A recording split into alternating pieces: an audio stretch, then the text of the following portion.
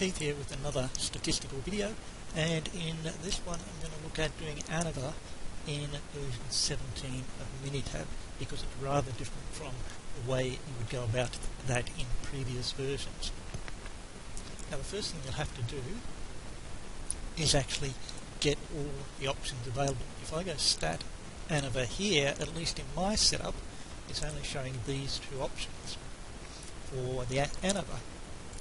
So I'm going Customize, Stat, and then scrolling down until I find ANOVA and add this button to the toolbar, which I've already done there, as you can see. So now let's click the button and we've got the larger set of options and similar to the options in version 16. So I want to do this, and now I need to set up the analysis. Now the design I've got is I've got replicate samples looking at cover in the study plots at sites in particular zones of the mangroves. Now I will say these are invented data, so this is just an invented example to illustrate the process.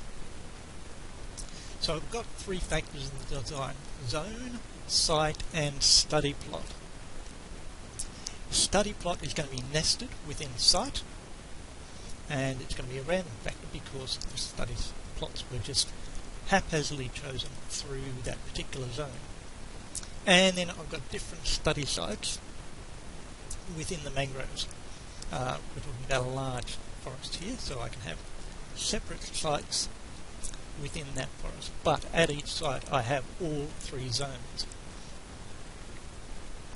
So you might think of site as a kind of transect down the shoreline. So let's start going. The response is cover. The factors are going to be all three here, so those, add those in. And I don't have any covariates, otherwise I'd specify them down here. And then I need to start going through the buttons. Zone is not nested, site is not nested because I have all three zones at each site, so a better term for that might be transect. But plot is nested in site, because it's a particular study plot in a site. Zone, site are fixed, and here I'm probably going to consider study plot to be a random factor. Generally, a nested factor would be a random factor, but that's not always the case. The model. So you can see it's got main effects, so I need to add in interactions. And if you're not sure which interactions should be added,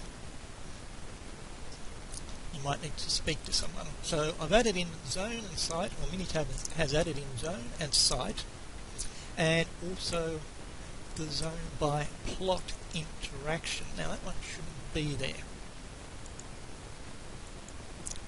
because a plot is a particular patch of ground and it's not present in all three zones.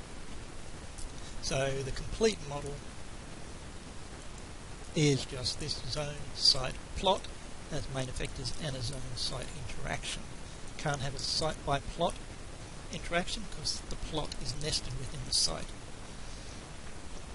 And that also rules out a zone by site interaction.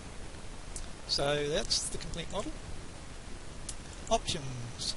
I don't really need to change any of these. Type 3 is appropriate for an analysis of variance. If we were running a regression type model, it would be sequential, perhaps. I'm not going to do a transformation, but it's nice to see that Minitab now provides automatically the log and square root transformations and also the general box-Cox transformation. I don't have to fiddle with the coding. Graphs. I like the 4-in-1 residual plot, so I'll put that up. And then what results. I've got all of them ticked down here, but the regression equation is not really relevant here. All that The rest of those I will leave as is. And then lastly, storage if I want some of this information stored, which I won't at this time.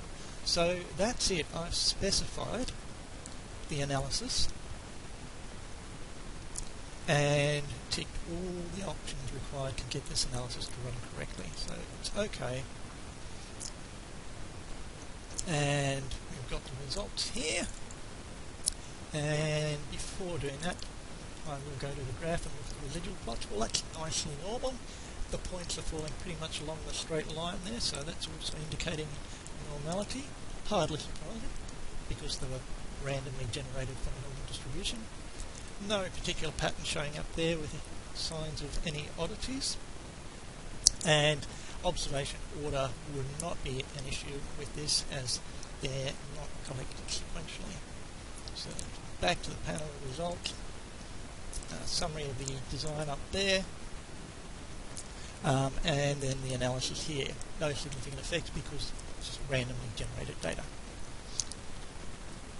And the terms I want to look at are the adjusted sum of the squares, the F values and P values. Hopefully that helps you get started with analysis of variance in the new Minitab version